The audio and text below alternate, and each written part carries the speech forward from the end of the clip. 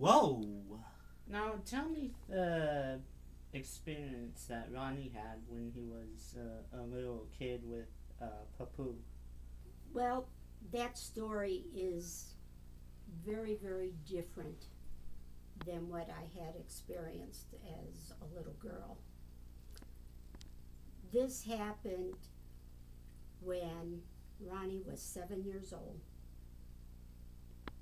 and he was very, very close to his grandfather, which in Greek, grandfather is called Papou, so he would call him Papou. His grandfather was in the hospital and he passed away unexpectedly this particular evening, and he passed away at midnight. So, of course, Ronnie was asleep. And when my siblings came to tell me that they had gotten a call from the hospital that he had passed away, they went to tell my mother about that. I went back and sat in my bed. And the only thing I kept thinking is, now how am I going to tell this little boy that his grandfather passed away? That he was really close. Yeah, he was very close. It was the typical grandpa with the kid. Grandpa's son. That you see the stories in storybooks. So obviously, I sat there in bed till morning, wondering how is he going to take this. Then at 6 in the morning, he gets up, and our bedroom was kind of in the center where, sitting up in bed, I was able to see out the hallway directly. To the right was the doorway, was Ronnie's room, and to the left was your room. So, of course, seeing anyone come out the doors, you could see him.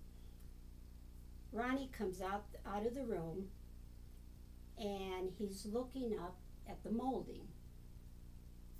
And I'm looking like, now, great, he's up. How am I going to tell them that his Papou died? And what is he looking at? And then he turned around and went into your room.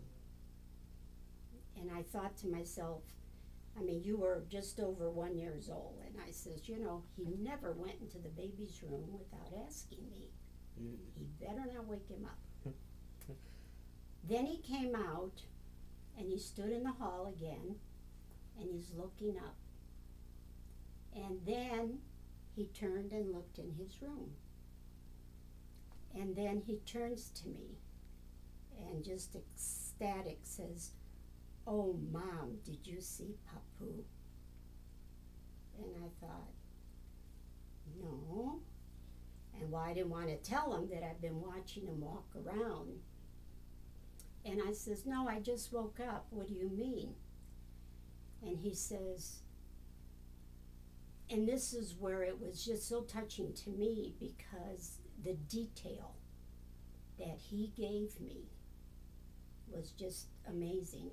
He started out with, well, the noise woke me up. It was like a tornado in my room. But when the smoke cleared, there was Papou. And he was dressed in regular clothes, and they sparkled like diamonds. And he's not old anymore. And he described my dad with black hair, and he had never seen a picture of my dad as a young man. And he says, he's not wrinkled anymore, and his hands are not wrinkled, they're so smooth. And he gave all this detail. And he says, Papou came to say goodbye to me and Mark. So I figured when he was looking up, there was some kind of mental communication because I didn't hear any kind of talking. Or no tornado sounds. I didn't hear anything. It's like you're out of commission while this is going on or something. Only the ones that are meant to see it, who knows. Right. And so when he said he came to say goodbye to me and Mark, and they went into Mark's room. And then he says, we came back out, so that kind of matched up with him looking up again in the hallway. And he says he wanted, my mom and dad lived with us. We had a bi-level house, so the basement was all fixed up as a complete apartment. Oh. And he said, I want to go downstairs one more time.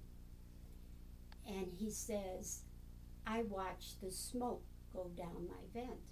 So when Ronnie turned and looked in his room, across where he was looking was the vent.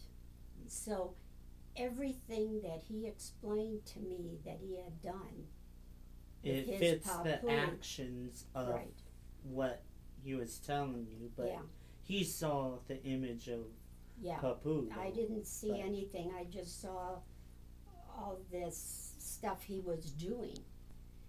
And then I said, yeah, Papou died last night.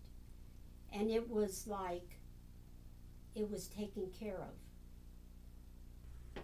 Well, thank you for telling us about the experience. I know it's kind of a emotional one, and maybe this could be a good example of maybe what afterlife is.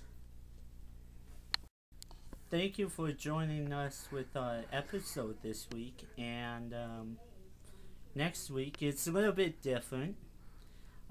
Next week it's going to be the best of Culz Paranormal.